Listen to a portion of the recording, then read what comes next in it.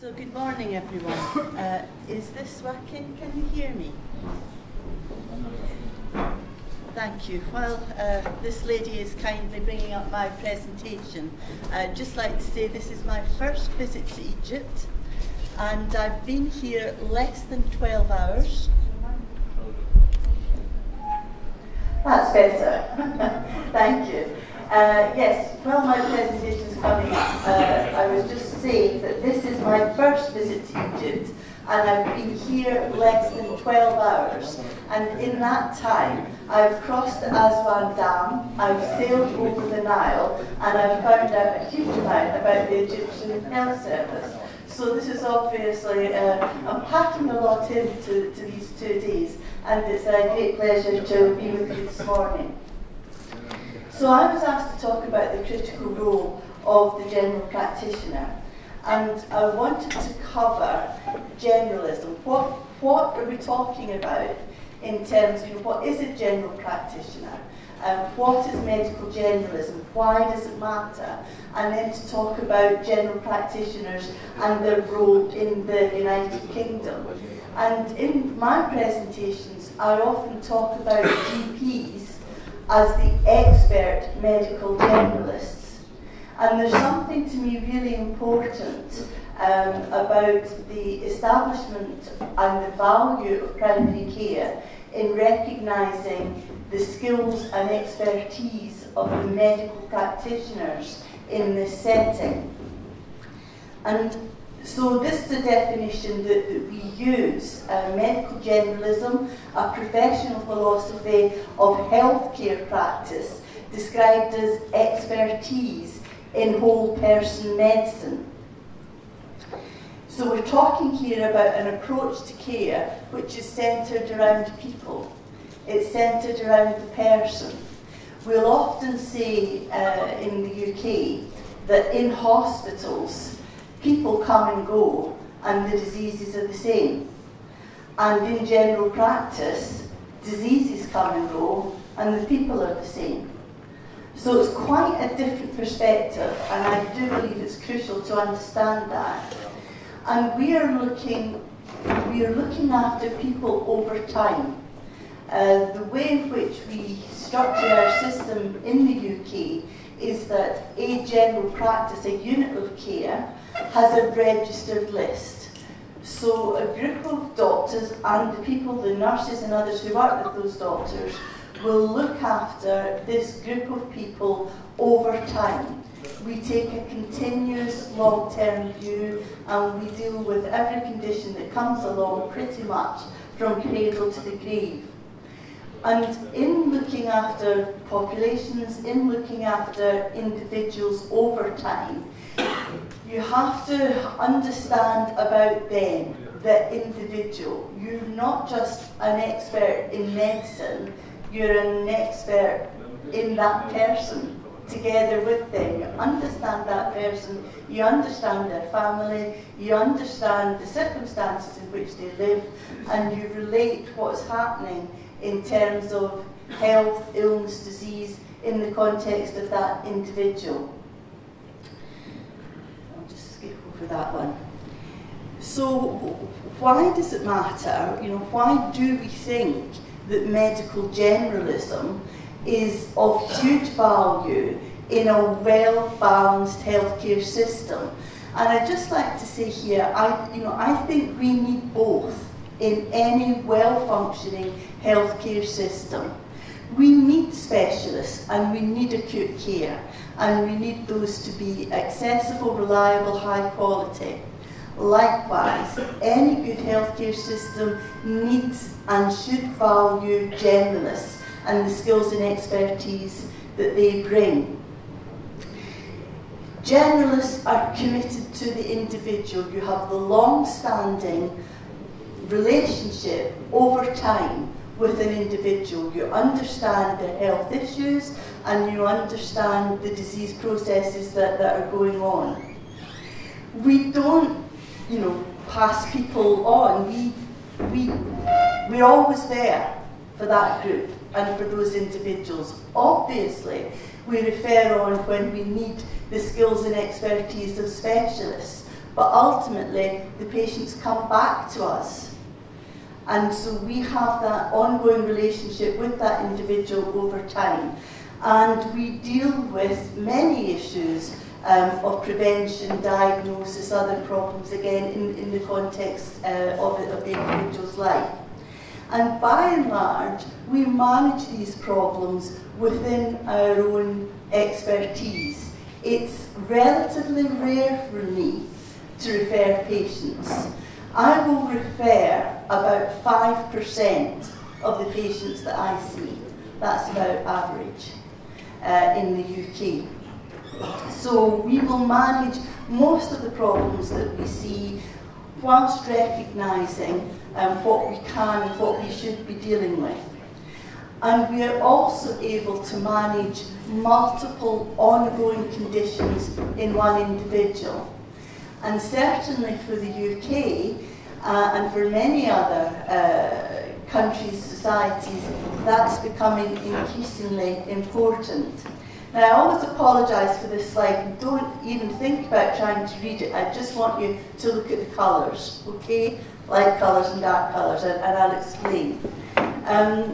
We're starting, certainly in the UK, definitely within my college, in other areas of the world, to recognise that the management of multiple conditions is not about taking each disease or each condition in isolation, managing that one up in terms of the appropriate guidelines and protocols that would be for that, and then taking the next one and doing the same.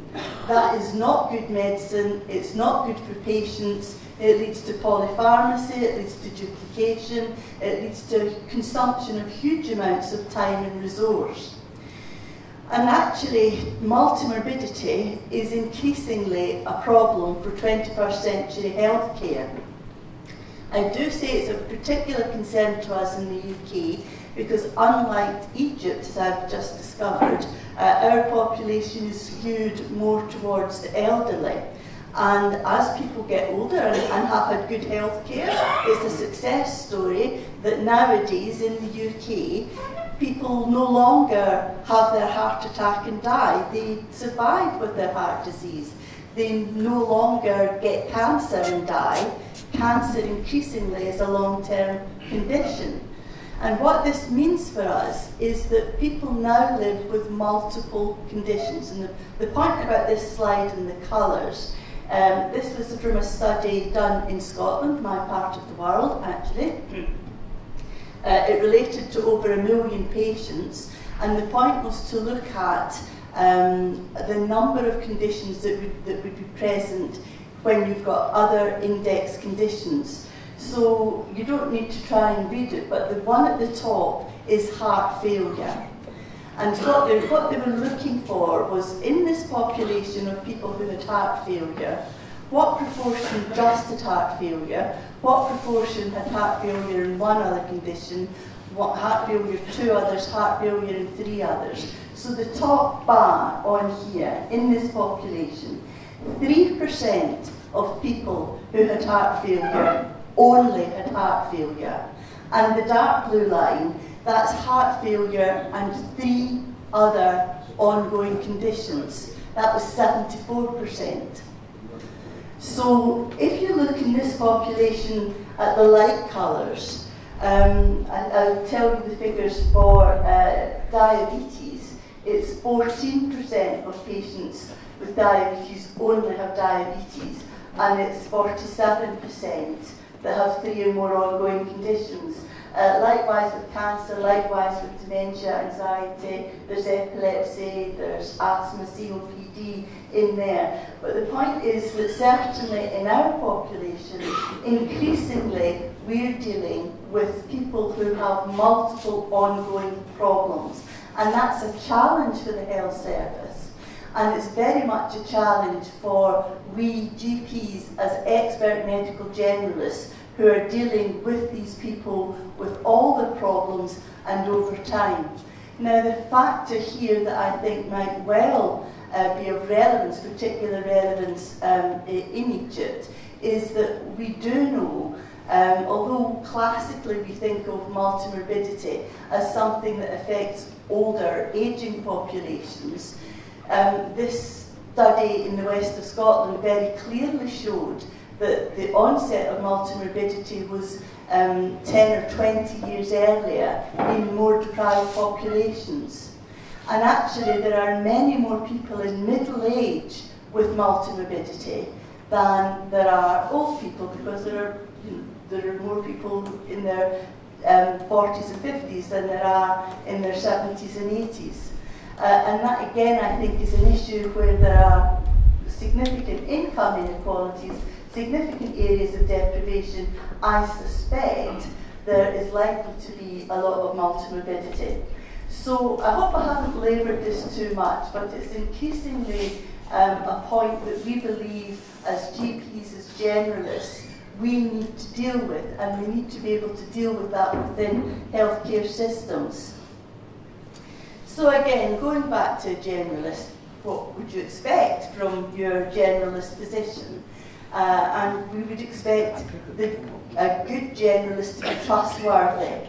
We spoke earlier about public satisfaction, and if I could just say a little bit more about this. Actually, the British public value the NHS above any other public service or national institution. The NHS is more popular and revered than the royal family. The NHS is more popular than schools or education or any other service that our citizens expect. And actually, the most trusted profession in the United Kingdom is the GP. People trust and people value their GP more than anything else. The satisfaction rates with general practice are quite humbling, actually. And it comes, I'm sure it comes back to this basis of trust, and we've already had some discussion this morning about with the primary care services, their whys and TQs. I really think that the issue of trust and confidence in the service and in the individual is absolutely critical, and it might well be worth thinking a bit more about. So you need to be trustworthy. You need to develop the therapeutic relationship. There's a school in the UK that studies the teachings of Ballant, who was a doctor and a psychotherapist, and he coined the expression the drug doctor. So the relationship between a patient and a trusted physician gives improvement in health conditions in and of itself. So when you have this ongoing trusted relationship with your doctor, then that relationship is therapeutic. And the generalist does need to make judgments that are safe not only for the individual but for the system as a whole. So I'm going to come on again to the gatekeeper function. We need to look after our patient and the patient in front of us, and we need to put them first. But we also need to think about how the system works and our role in the system. So if, for instance, I as a GP decided that every patient I saw with a cough should have a chest x-ray, you know, I want to exclude cancer or pneumonia or whatever I want to exclude, I'll send all my patients with cough for a chest x-ray, then the whole system in England would just fall over if we all did that. It just wouldn't work.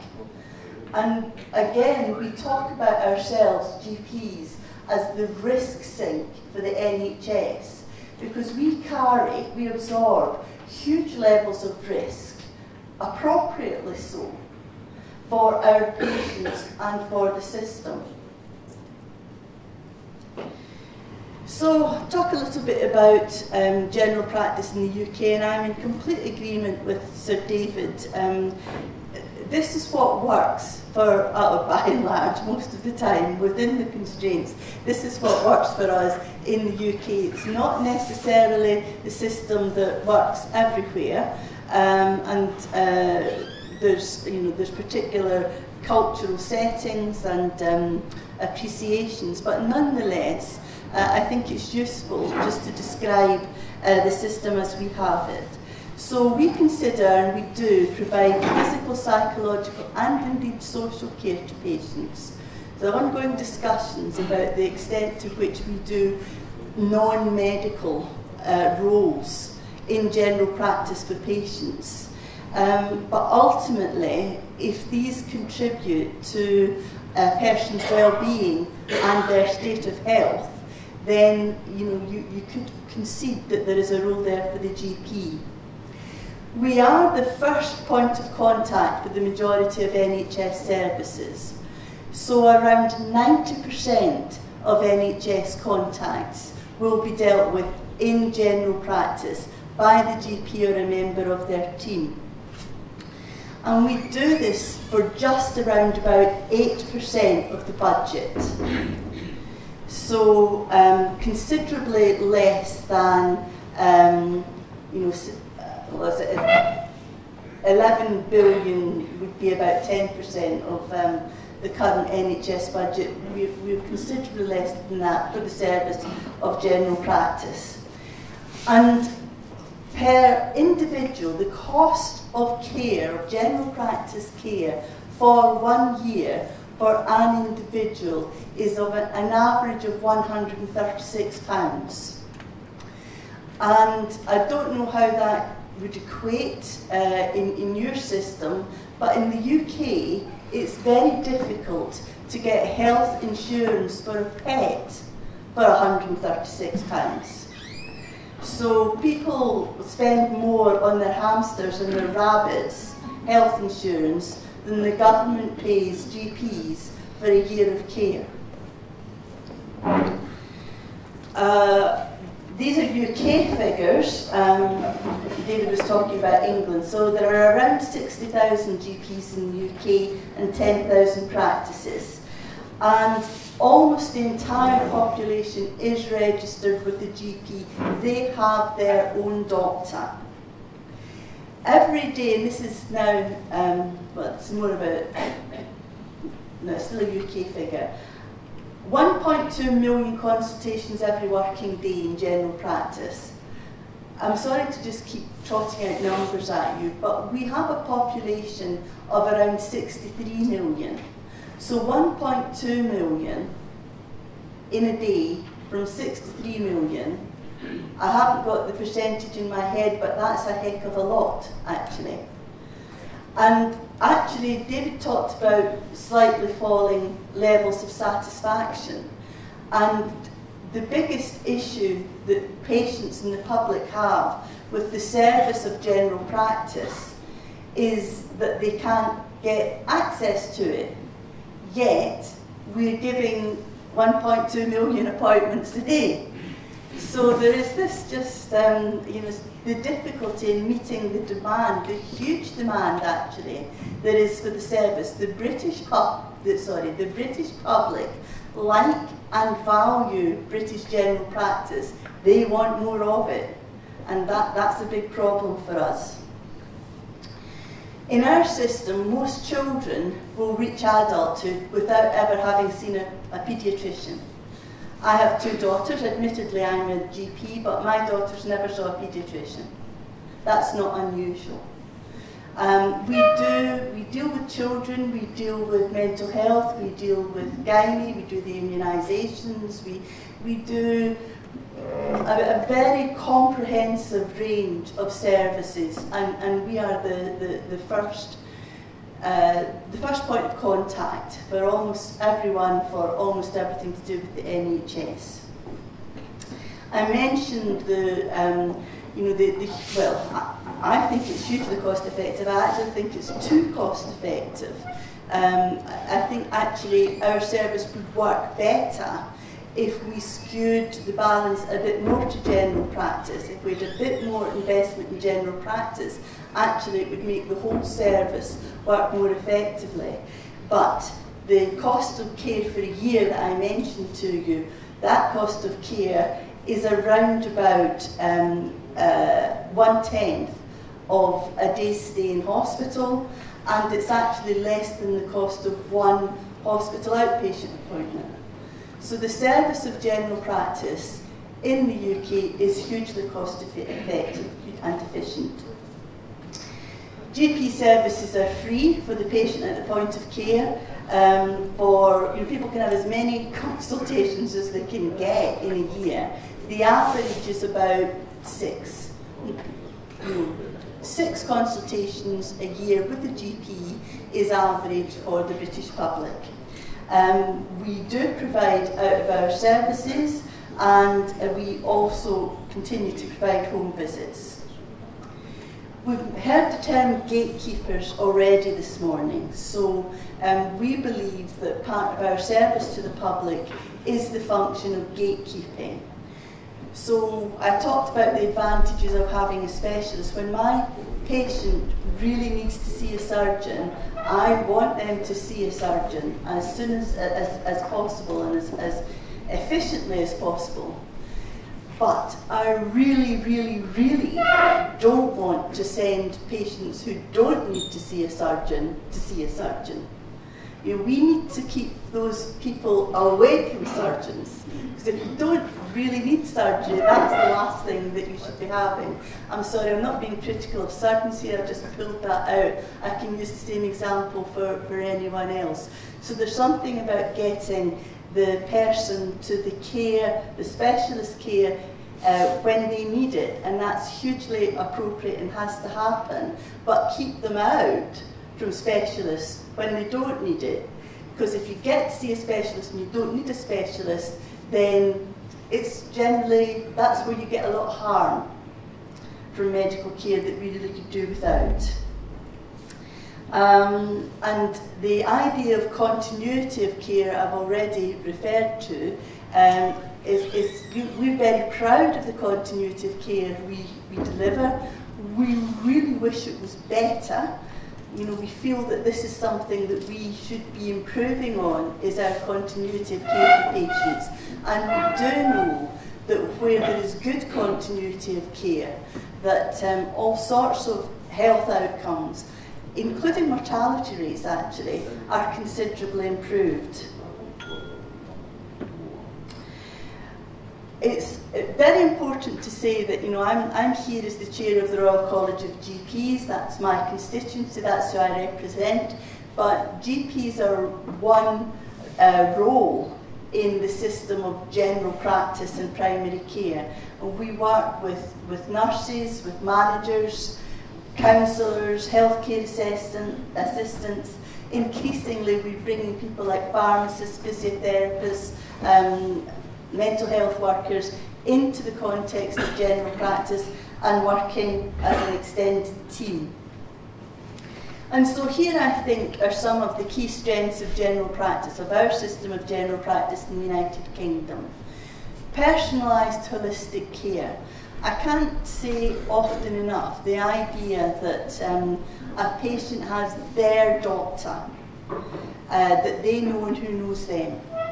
And that really is fundamental to the way in which the whole system works. We do diagnosis, treatment, health promotion and prevention. We do palliative care. I didn't mention that, but actually our palliative care is regarded extremely highly internationally, quite possibly the best in the world. We have a gatekeeping role, we have a coordinating role, so that we try to keep tabs on what's happening with our patient wherever else they're going in the healthcare system. We have the population list-based approach, and we have satisfaction and trust.